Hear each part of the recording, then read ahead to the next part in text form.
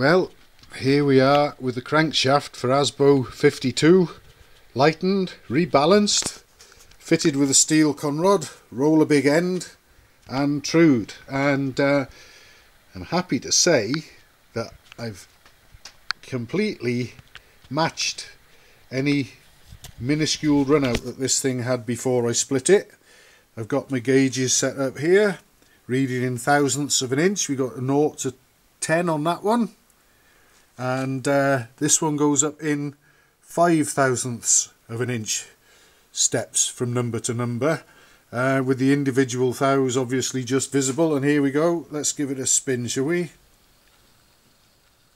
So we got 1/1000th of an inch rise and fall on that one, and we've got 1/1000th of an inch rise and fall on that one. And the good news is, of course, they're rising and falling together. So we've got 1 thou there and 1 thou there, rising and falling at the same time, so they cancel each other out to effectively give us no run out at the main bearings. So that'll do very nicely, thank you.